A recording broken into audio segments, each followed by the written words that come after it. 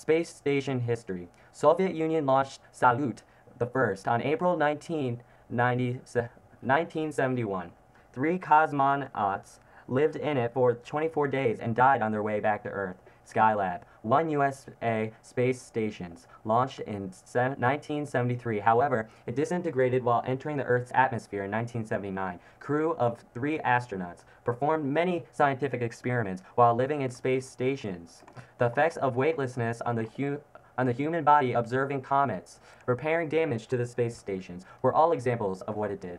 Reusable space shuttle, invented to provide better, less expensive way of traveling to space stations. First shuttle flight took place on the 12th of April, 1981. The Russian space station, Mir, launched in 1986. Two cosmonauts and American astronauts visited in a space shuttle, practice for the construction of an International Space Station. By 1999, Mir was close to the end of its useful life. Thank you. I appreciate the opportunity. I hope you get an A.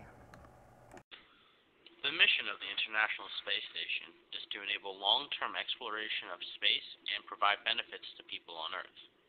The ISS creates a permanent orbiting science institute in space for long-duration research in a nearly gravity-free environment.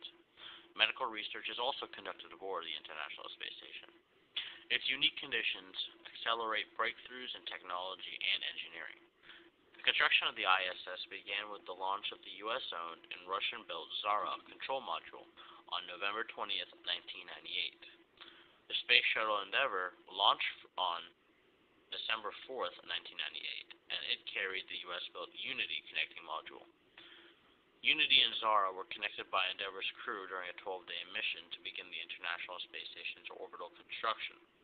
The living quarters provided by the Russians arrived on July 25th, 2000, becoming the third major component of the ISS.